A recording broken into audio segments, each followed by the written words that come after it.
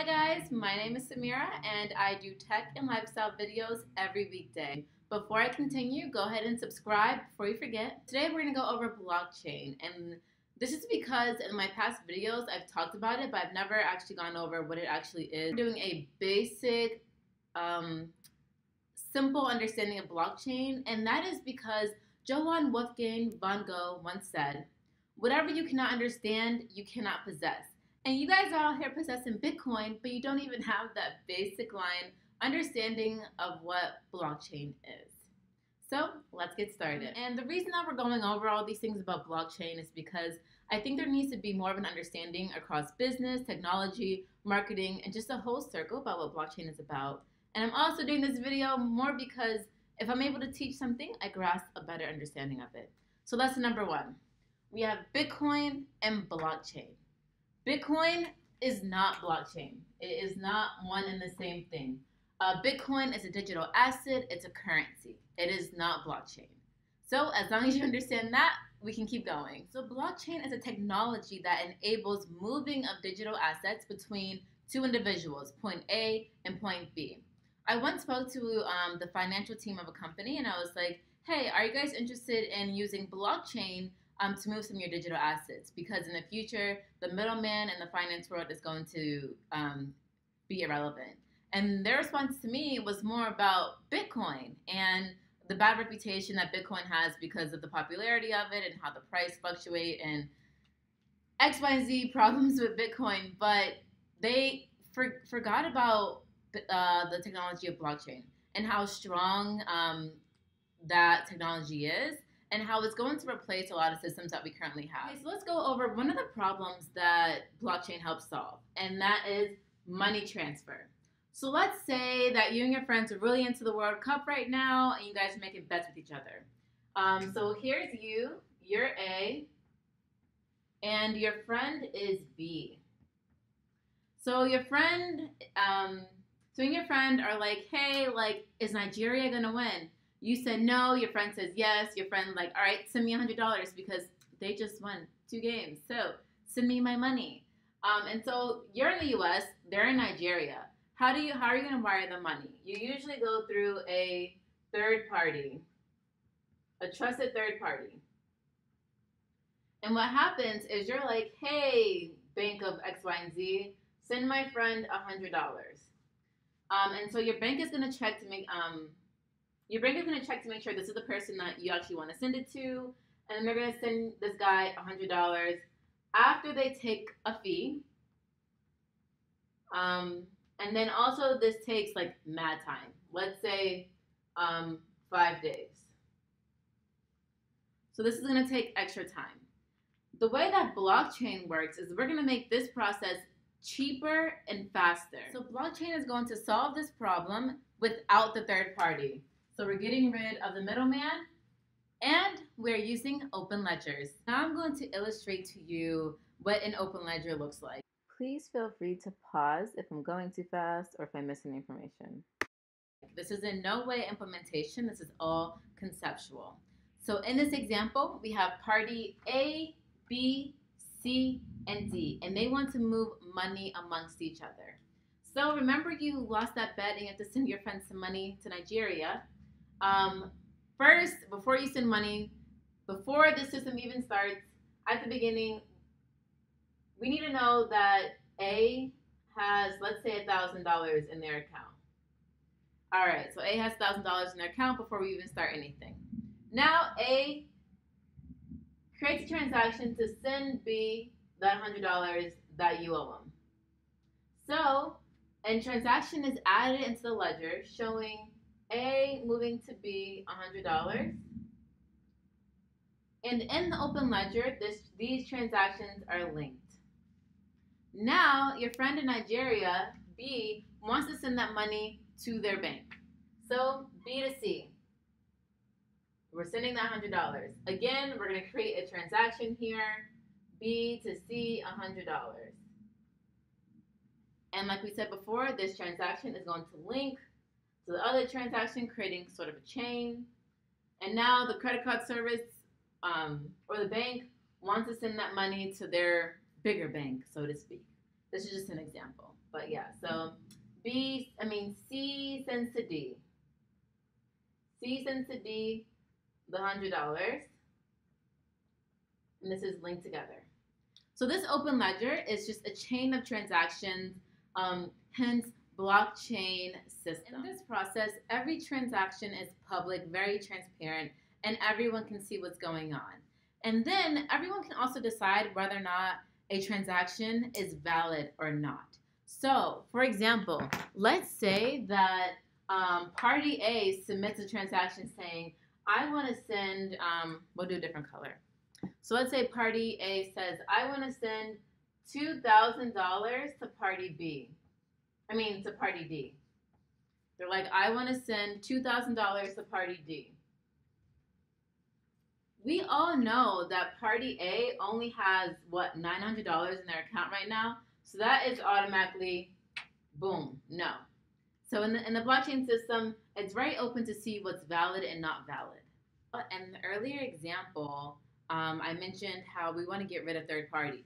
In this example, that is a trusted third party, and we want to get rid of that. And this is a centralized example. Blockchain is decentralized. And so the next principle that we're going to go over is distributed ledgers. So blockchain is going to decentralize this process by creating nodes in the system, or in the network, excuse me. And so anyone will be able to hold a ledger. Let me draw it out. So here we are, getting rid of the trusted middleman. Open ledger is going to turn into distributed ledger. So now that it's distributed and everyone can have nodes, I'm going to use these sticky notes.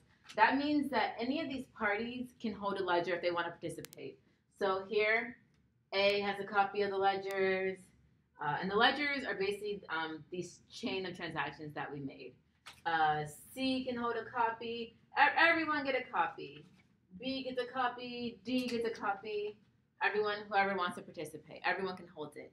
But here's where the problem comes from. We want to make sure that everyone is on the same page. We need to make sure that all ledgers have the same information. So how do we do that? Okay, so now we kind of have a general understanding that this is an open system, very transparent, and that there's distributed nodes in the network. And so the question is, how do nodes synchronize? So here's an example that illustrates that concept. We have party B, that broadcasts to the entire system, hey guys, I want to send $100 to party D. But in the blockchain system, this is an unvalidated transaction. It needs to be validated. So this is not going to be put into anyone's ledger yet. Now, who can validate this transaction? Miners. There's this concept called miners. In this example, let's just have A and C be the miners in this party. So we'll call C a miner, and we'll call A a miner. Miners are special nodes that have permission to hold the ledger. And how do they validate this transaction? So what they do is they compete. They compete to be the first one to validate this transaction. And they're rewarded with monetary rewards, money, usually Bitcoin. So how do you get first place in this race to validate this transaction? So first, that's just it. You need to validate this transaction, which is great because this is an open ledger. So you can check whether or not B even has this money in their account. Once you do that, you need to find a special key to take this transaction and lock it into your ledger. That takes a ton of computational power and time because essentially what you're doing is you're just guessing a ton of random keys until you guess the right one. And once you guess the right key, this transaction goes into the ledger. So let's say C guessed the right answer for this. So then this transaction is locked into the ledger. And now C goes ahead and brags to the network and it shares, hey guys, this is the solution and this is the key. So what happens is once C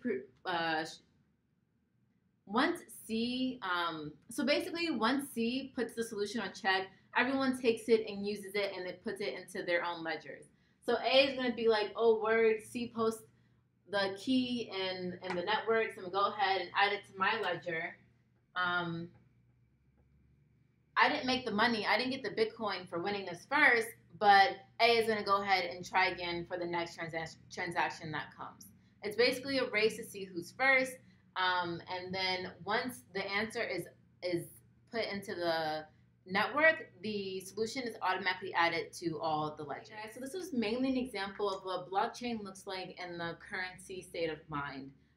Just to go over what we learned, we showed how the whole system of blockchain is based off how this whole system is open. There's open ledgers, everything is public and transparent. Blockchain is really sold off the fact that it's transparent, efficient, and the safety and trust aspect could be seen to be more trustworthy than the current manual systems that we have now. So that is blockchain. Let me know if you have any questions or if anything was unclear. Again, a lot of this was more about concepts. None of it was like implementation, because implementation is, I don't want to say it's more complex. I personally think after developing in the blockchain space that it's not complex. It's just you need to learn the processes of building the blockchain space, which is definitely doable. So in future videos, we can go over hyperledgers, we can go over smart contracts, Solidity, Ethereum, different softwares or systems that you might use to build in the blockchain space. Thank you guys for watching. And I will say that this video was heavily influenced from a lot of blockchain videos that I've watched so that I can learn. Specifically, Shay Rubin. He is with City Innovation Labs. So this video is very similar to his, mainly because I want to really understand the blockchain system and share with you guys. And sometimes when it comes from a different mouth, maybe you can grasp it more. Or maybe just hearing something again or seeing it in different examples helps you. If you have any suggestions, feel free to put them in the comments below. Again, please subscribe. That'd be super helpful. And I have tech and lifestyle videos every weekday. I'll see you guys tomorrow.